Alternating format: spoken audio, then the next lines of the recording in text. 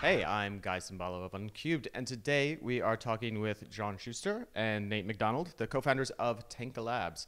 And they've graciously come by the offices to show off their first product, circuit cubes. Thanks for coming by, guys. Thank you. Awesome.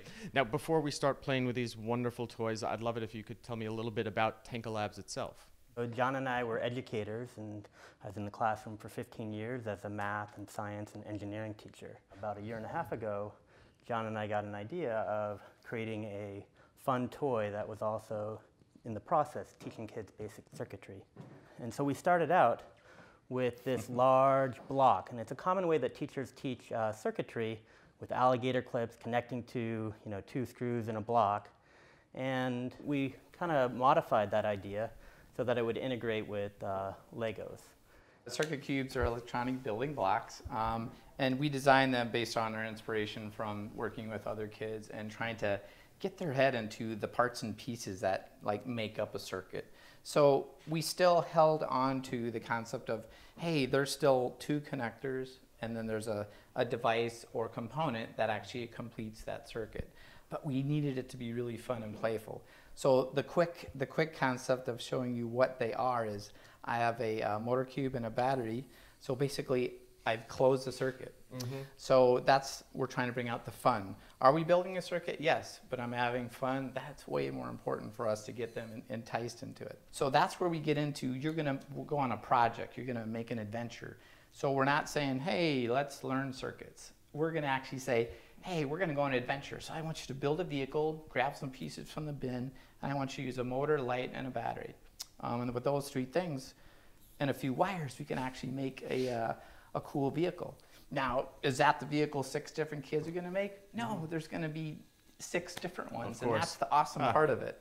Sorry, go ahead. Yeah, no, and then during the holidays, my 7-year-old was like, hey, Dad, can I start stacking Legos on here so they integrate perfectly? And before I knew it, he had this massive contraption with more motors and a spinning weapon and minifigures piled on. And I see definite weaponry potential for a lot of this. Yeah. Now, how many kits do you anticipate that you're going to launch with? So first launch is 3 themed kits. There's Wacky Wheels, Bright Lights, and Smart Art. So that would be an example of the Bright Lights. This is an example of the Smart Art. So you can put out a piece of paper and make a spirograph. You could actually draw on it. It's like a spirograph kind of automated. Right. Without the carpal tunnel syndrome. And there's a bunch of different variations of that. One of the other cool things on the lighthouse actually features, so in Bright Lights, you'll also be able to make something like this. So you say, well, what is that?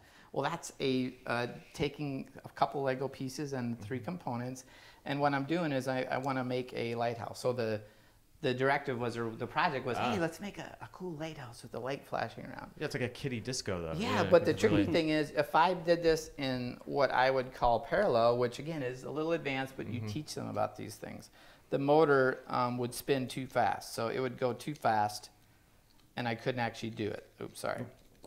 So the motor, let's go. That's going to spin way too fast, and it will look like a police light. Maybe you want that.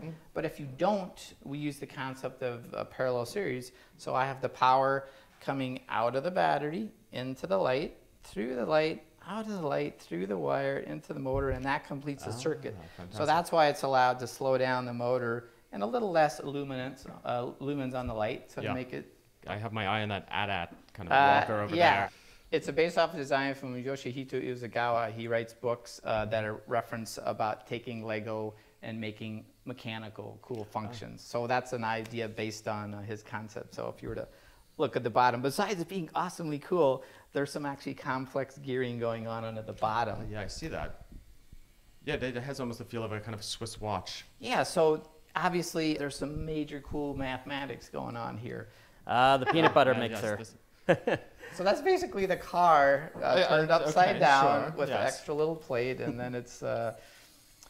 Oh, wow. So and then my 7-year-old was like, hey, Dad, can I make a rock tumbler? And so we threw some rocks in a jar, and he started tumbling them. That's There's a variant of that where you put a little arm in, and then you actually poke holes in your aluminum can or metal can, and then the light shines through, and then it has this cool little star spectrum cool. on the inside. Yeah, you can almost kind of create a zoetrope thing going on. Yeah, thank you. I like that. Yeah. Oh, now and a then doll.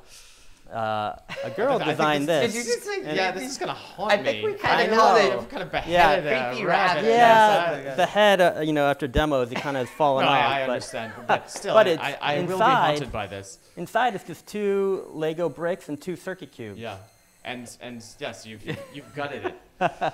Yeah, and so the amazing thing is that the circuit cubes disappear, and it becomes what you can make with it. Yeah. We don't want it to be about, you know, our product. We want it to be what can you make with it. Wow, this is very cool, guys. Now, I know it's available for pre-order, and tell me, when do you expect it to start shipping out? Yeah, so February 7th, you can start making reservations on our website, and then shortly after that, you'll be able to place a pre-order. Fantastic. And each set costs about how much? $59.95. $59.95 each. Yep. Fantastic. John, Nate, thank you so much for Yeah. talking Yeah. with us. Yeah, Thanks for thank coming you. by. Thank you so Thank you much. for having us. And we'll provide more information right below this video. Thanks, everybody.